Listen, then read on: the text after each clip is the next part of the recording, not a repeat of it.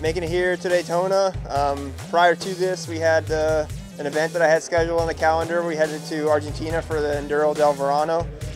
We got word that they had to change the date on the event to a week later, so it put us about a week turnaround to this event. And yeah, like in different ways, I think it helped and also hurt, but I feel like it actually helped pretty good because I had my machine and everything ready prior to going to that event and had my setup. So I came back, pretty much hit the ground running to get ready for this race, and I feel like I'm ready.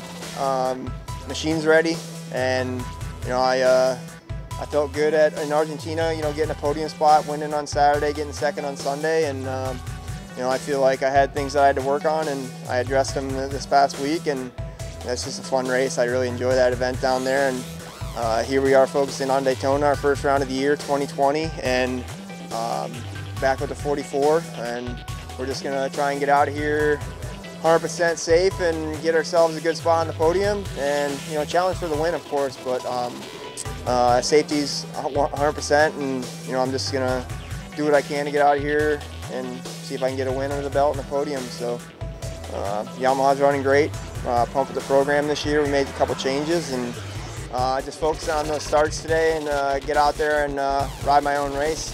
Focus on myself, and that's it. So I'm gonna go out there and try and put this YFZ 50R out front and put on a good show for the fans.